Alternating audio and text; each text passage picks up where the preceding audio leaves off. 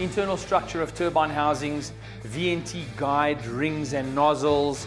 Can that be incorporated into a non-VNT turbocharger? Let's find out.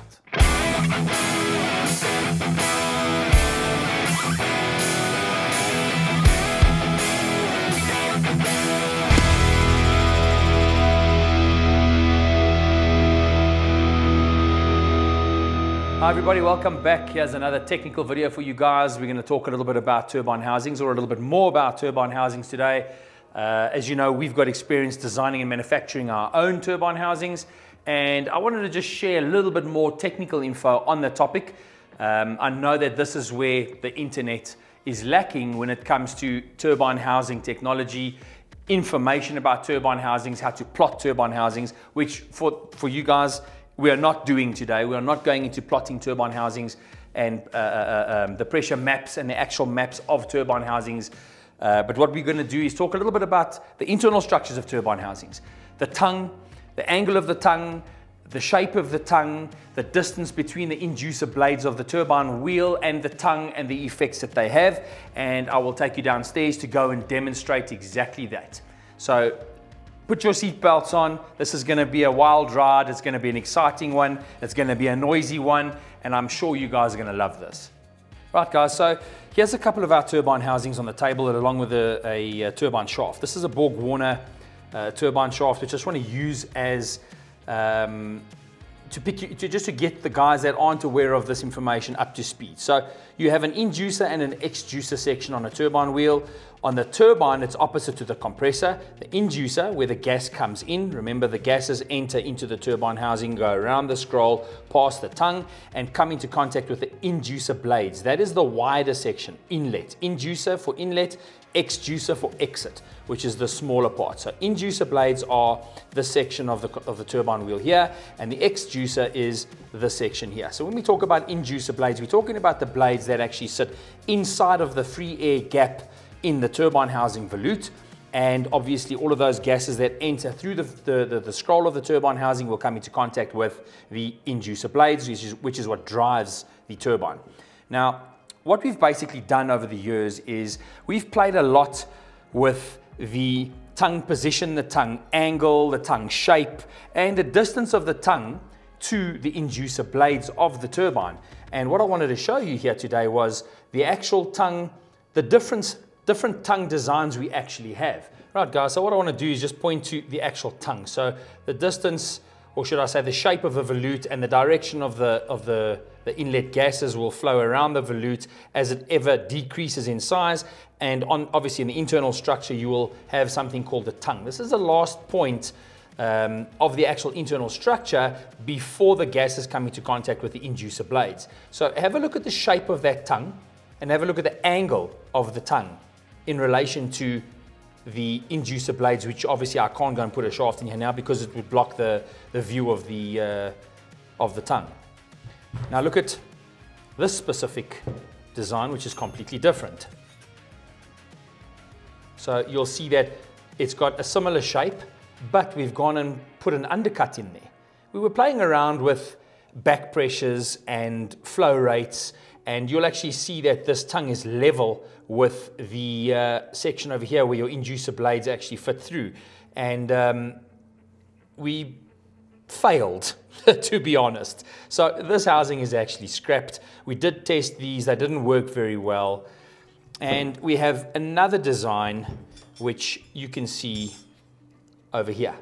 Now, in this specific design, and if the camera can see that, you can actually see that the shape of the tongue, as well as the path of the actual face of that tongue over there lowers.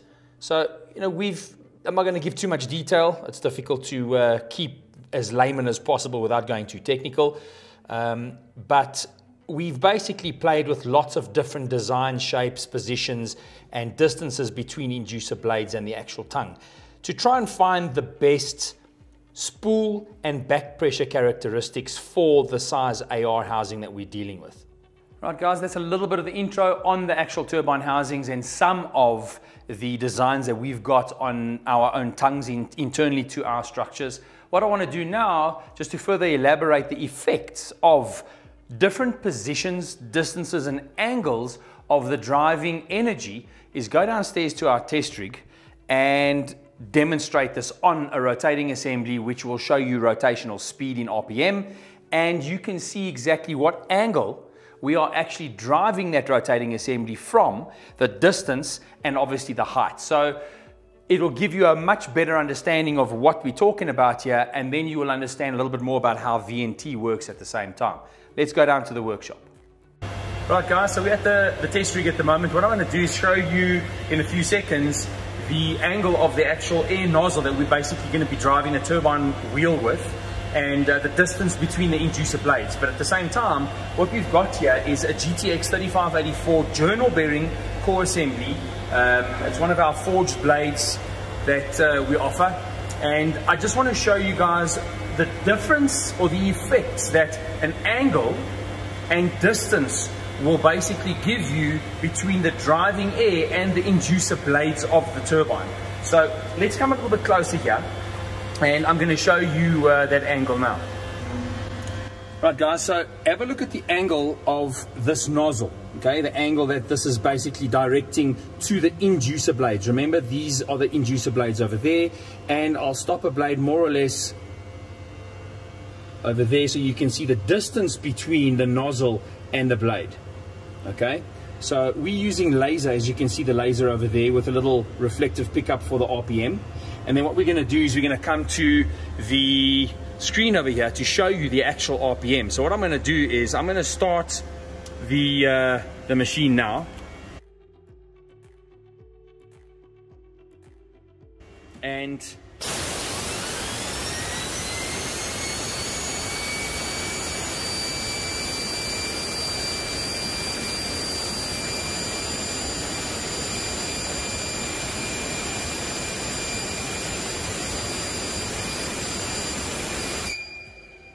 so we had an average of around about 14,000 RPM. That's what we picked up, okay?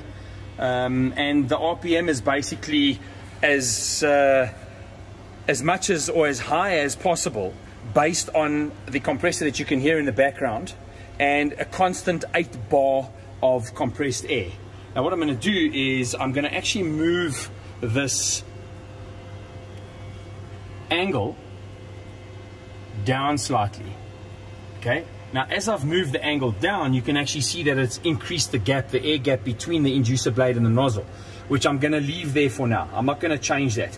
All I'm going to do now is restart the machine, and I haven't changed the actual valve setting. That valve is basically on a fully open position and it's locked, so this cannot change. All I'm going to do is press the start button once again, and I'm going to show you the RPM. Here we go.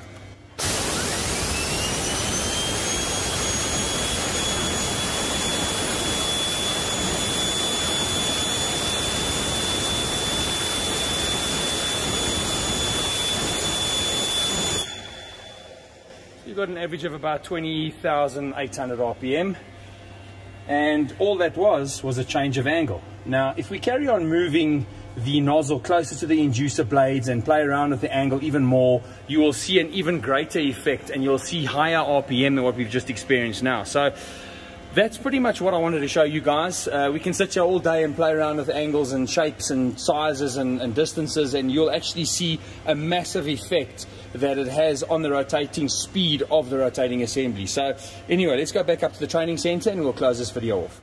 All right guys, we're back in the training center. I hope you guys enjoyed that. Let's just recap on what I showed you.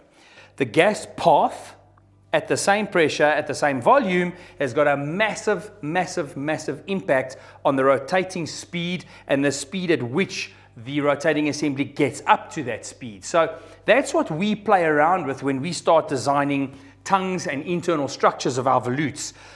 In one of the other videos, which I'll put a link in the comment section below, where we actually cut and cross-sectioned one of our turbine housings and we compared it side by side to a Garrett GT28, you could actually see the different shape and how those shapes actually come into the final piece of the tongue, the angle, and how they actually start to minimize and reduce in actual size.